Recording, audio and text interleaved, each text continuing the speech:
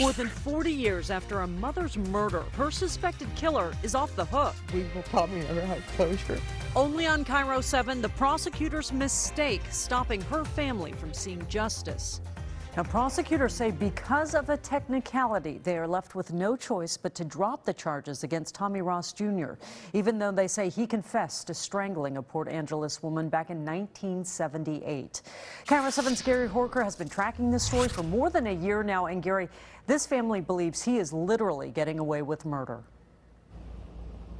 You're talking about one devastated family who got terrible, terrible news. And we came out here to Clallam County to get the reaction of the victim's sister. She's been waiting 41 years for some sort of justice. She knows prosecutors in Clallam County have been working very hard to try and bring this accused killer, Tommy Ross Jr., to trial.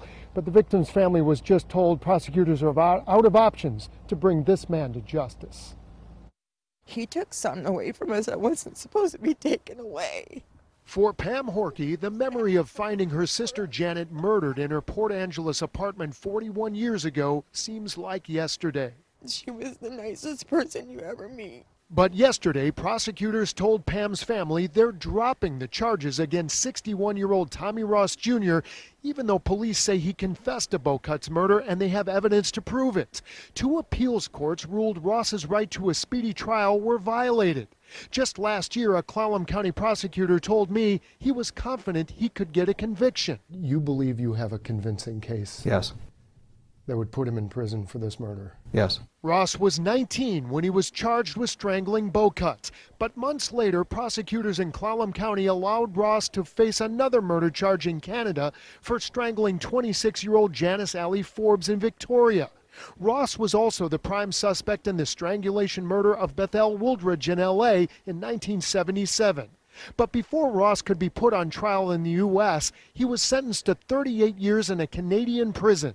Last year, a Clallam County judge set Ross free, saying his right to a speedy trial was violated because he was away in prison for almost 4 decades. I hope nobody else gets hurt. Nobody else gets murdered. That's a genuine concern of yours. That's a big concern of mine. I don't want anybody else to lose somebody like we did, because it's something you never get over.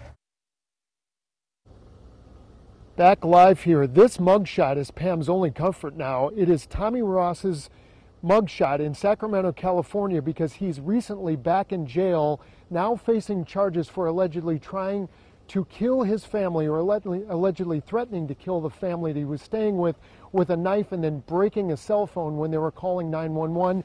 He's in jail without bail, so he might stay there for a while.